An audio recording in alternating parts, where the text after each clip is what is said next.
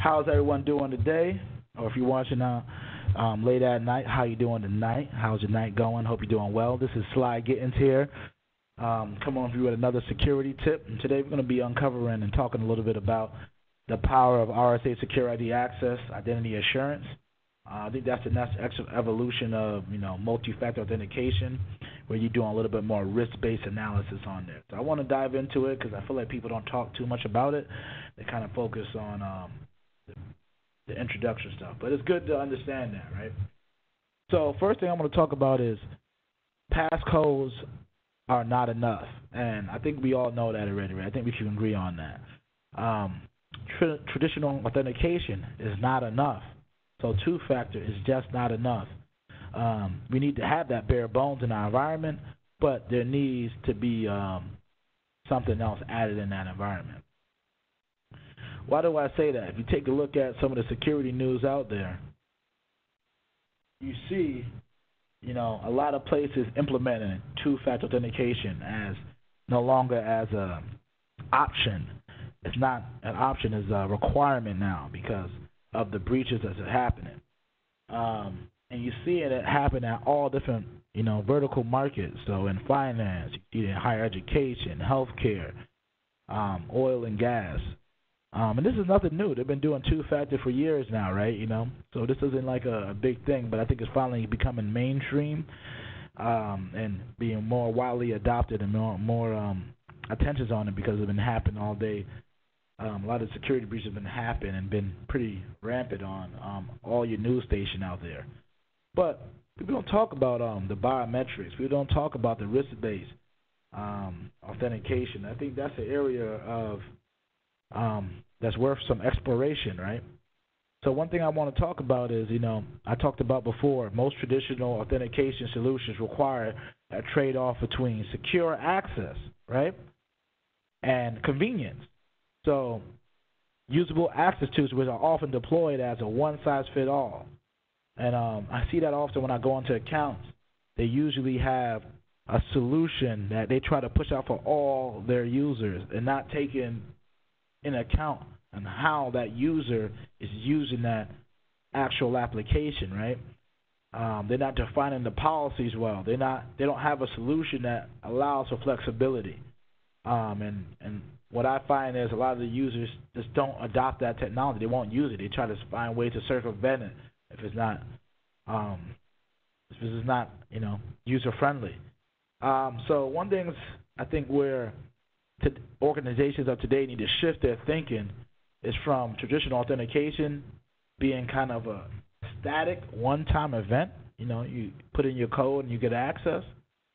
And it needs to be based on a little bit more context, right? So we need to get that user need to have something that's, making sure they need to have some more information that allows us to really understand who they are, right? So we can know exactly the risks when we're granted them access into that particular application, or if you leverage a VPN into our networks.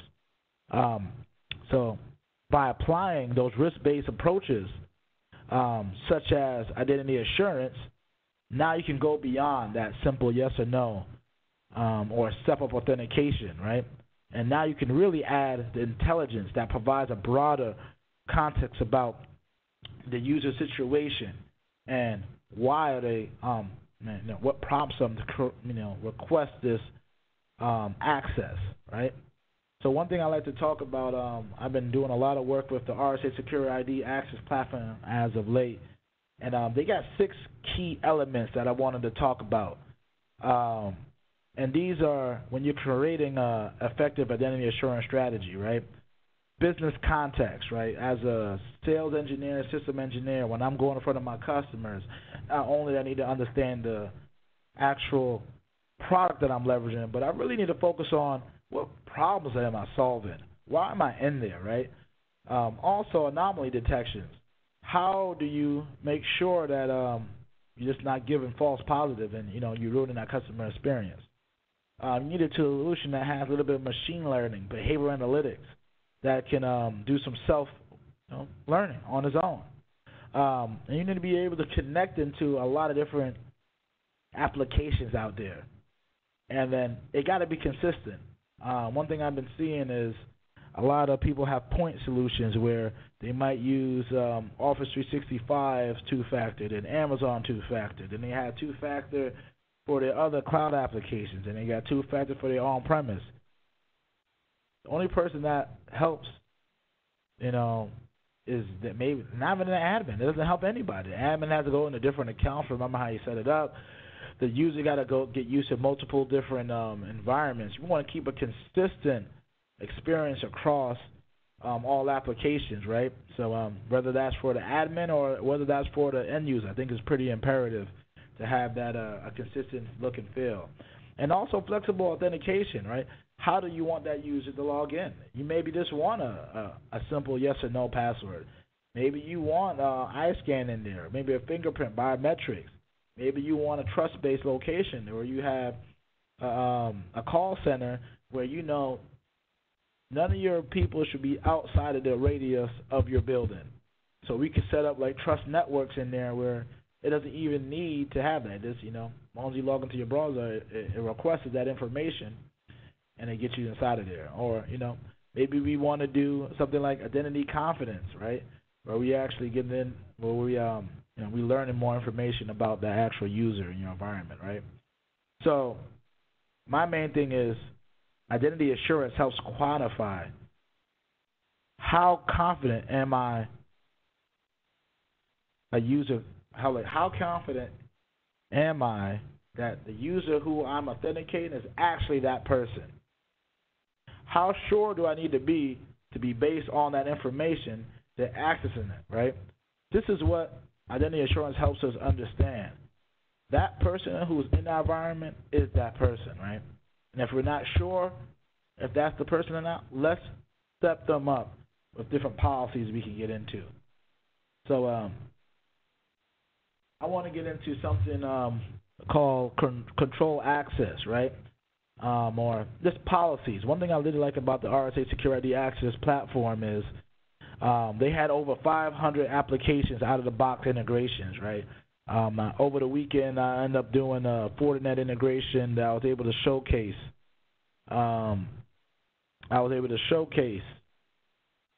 At the Ingram One event in Dallas the other day. It took me all but 20 minutes to do the integration. It was quick, easy. They showed me exactly how to do it from a RSA standpoint, and also how to integrate it into the Fortinet. Then I was also able to do a Cisco ASA in about 30 minutes, if that much, to get that knocked out. I did Amazon, I did Dropbox, I did Salesforce, and I'm going to be adding Microsoft 365 in our environment, and Microsoft Azure in our environment. And once I get those out, I'm going to show you that. And also, we got voice and SMS authentication, and I'm working to build out of my data center that brings to you lately as well. So the main thing I want to focus on here, not only do RSA have out-of-the-box integrations, they also make sure that they're continuously enforcing the appropriate access to the available user that's there, right, on any device, on any application. So what is this trying to do is it's trying to leverage three business context fundamentals: data, the person, and the environment. So when I try to build the policies, I'm trying to make sure when I'm enabling this authentication, who am I building this for? What data I'm trying to protect, and what type of environment am I doing, right? What type, is this person on the road? That might, you might want to add different, different security policies on that, right? So this allows us to, pair the multi-factor authentication with identity assurance. So you got to figure out, does the solution that you have able to do that underneath one hood? And that's one thing I found out and which I liked about RSA Secure ID Access, right? Let's get into it. I think I did enough talking. It's already 10 minutes in. Let's get into the actual live demo, because I'm a person who likes to show what they actually been doing. Make sure that you leave some comments on there as well. I'd like to hear from you, what you want to see, what you like, and let's keep doing it. So you might say in the beginning, Sylvester, I saw you log on with a username and password. You just said username and passwords weren't secure. So why do you have it? So on my environment, the reason why I have it is this is my demo environment. So what I could have done each and every time from my administrator, this is the admin console. If I actually went into portal settings, I can have password plus multi-factor authentication policy. So I can make it so that, which I recommend when I talk to my customers, when their admins are logging in, make sure you activate this right here. And this allows me to add assurance level, so be a medium. We want to get into what that actually means, right? So I'm not going to keep that because I don't really want to do it, and I have other people going into my environment and don't want to lock them out. But anyway, we're going to get into that. And I actually do a demo. I do a demo on actually activating that and showing you how that looks like. So first thing we want to talk about when we talk about identity assurance is you need to take a look at the assurance levels. Can your solution do this, right? Can you separate it from high, medium, and low? The good thing with the low assurance, you also can get leverage the medium and the high different authenticators. And when you get to medium, you can use the high authenticators, and when you're at high, you're only using the high, because that makes sense, right? This is supposed for a critical asset. So in this way, I got for lowest assurance level, I got iPrint. I could change that to something else. In most environments, I usually see approve as iPrint. I just wanted to flip it around and I just try different things out to see how it works. So we could do an authenticate code, FIDO token. So you don't want to use an RSA token, use a FIDO token. A secure ID token, and approve. A secure ID token and an iPrint. And also, once I activate the SMS token code and the voice token code, I'll be able to show you those too. So you'll be able to have that in there. And you can mix and match them, right? So this allows you to change up how you want people to access it. So you might say, Sylvester, well, that's cool, but what else can it do? I think where RSA did a really great job is the policies and ability of what you can do here. So I created a few different ones. I got one just for my FortiGate for modern authentication, so that's a cloud radius authentication. I got my higher production policy. Those for my more secure apps, low, medium, and I also made a secure ID identity confidence. And for those of you who don't know what identity confidence is, identity confidence allows you to know that person who's accessing it is actually the person it is. And what RSA Secure ID accesses after you connect your directory source, maybe that be Active Directory or LDAP, it is every time that user is logging into your environment, it's taking attributes about them. So there might be what browser they're logging on, what network are they logging on, what location, IP address they're logging on, what time of day are they logging on. So it's taking all these critical behavioral analytics of that person, and it's assuring that this is the right person. But if it does something funky like start using Internet Explorer and it has a higher resolution, you know what, we don't really understand, we don't really know if that is Sylvester. Let's step him up to make sure that that's actually him so he can pass authentication. So why is this good? What happened if your credentials have been snooped, but now they don't know exactly what your browser was, and now this can prevent continuous login attempts, right? We can stop those stolen credentials now, because now it's going to push you an authentication, maybe in this case approve to your cell phone. The attacker doesn't have your cell phone, so they don't get access into your account. So that's kind of the real benefit behind that. But let's take a look at how do you set it up, right? Those tech guys told me that, I want to see how do you actually set it up. First thing we're going to do is we're going to take a look at the name, the description area, pretty straightforward. So you're going to attach it to your identity source. I'm using Active Directory in this case. In my case, I'm going to do it for all users. I really didn't want to do it for select users in my demo environment, but you could. I'm going to allow access. The cool thing also you can do here, you can add multiple rule sets. And so you can have different variations in there. Like for me, instead of me doing required or not required, it's a conditional. So if the identity confidence is low, that means they don't know if that's me, deny access, right? If the identity confidence is high, authenticate. And what I also might add in there is, allow access if, let's not do that one. Let's say, add another one in there. I want to say this attribute. This is the cool place. What type of authentication source? Where they authenticating from? We can use that. authentication type, country, IP address, known browser, trusted location, trusted network, user agent. But in this case, I want to use, just in case, let's make sure if I'm logging in from a trusted location, and we got to make sure that's set up after this. And even if I am, allow access into it. So we're going to hit save. We're going to go to the bottom, save and finish. And now we want to make sure, do I have a trusted network on? Right now, not trusted network, trusted location. And I have one configured. It's my home office. I can edit it and change it to whatever I want.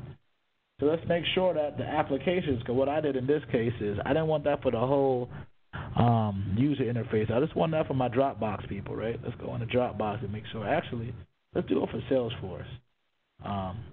We can add it to Salesforce right now. And go to user access. I already have it there. Next step, save and finish.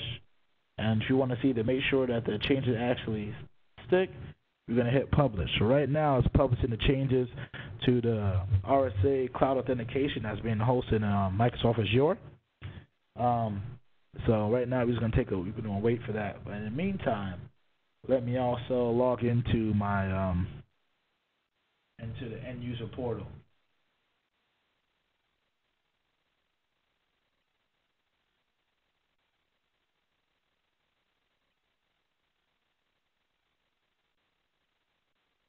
All right. You might say against us, you got username and password getting in here. I can also put multi-factor authentication, but for time, I'm just going to do it this way. So you can do it beginning. You can do it. You can have it for your users to have authentication and have them do a step up to get into the portal, which I feel like is kind of, depending on the environment, might not be a little bit overkill. Nobody wants to do that. Or you can do it per application, right? So let's see. I'm going to hit Salesforce, security access. It's checking. It's gone through that round robin. Let's see if it's going to let me in. It should let me in, but let's see if it's asking me to do anything else. All right. It's not sure if it's me. It's sending me a request from my cell phone. See if I can actually show this from my phone real quick. That I had this running. Reflect this to my phone quick. Want to do that? Skip that. Later. This now. All right. Log it in now. Hopefully it doesn't time out on me. There we go. Stop mirroring. There. Get out of here. Got my authentication, security access. Let me move this over. Here. All right, it wants me to touch to authenticate in. And now I'm inside. Continue. I can just save the browser if I want to use it, but I want to do it in this case. Now it's going to give me access into my Salesforce tenant, right? So what actually just happened just now? I think that's pretty cool to find out. Let's go take a look. What happened when that rule fired off? What just really happened? Let's go back to policies, and let's go take a look at the comment. Let's go look at the rule set. Correct. If the comment says low, deny access, the identity access confidence is high because it knows I always log in from my Chrome browser. So if it's high, it's also, they can authenticate, and it did medium. So when I did medium, you go back to assurance level. Medium is device biometrics. That's why it made me do the fingerprint, right? It didn't have to activate trusted browser because, it's so low. It didn't have to deny me access or prompted me, but now that it knows it's me, but I'm still just not sure. I want some added security. I also wanted to do my biometrics just to make sure that's me. And that's some of the power that we can do there. And there's a lot of other configurations. This is just one of them I wanted to show you. Just leveraging the identity confidence and also leveraging the policies, utilizing the identity assurance. And we did it all smooth. And the one thing I wanted to focus on, it didn't really affect the user experience. It was quick. It was easy. And it was good to use. So that's all I got for you today. If you like this video, make sure to hit that like button.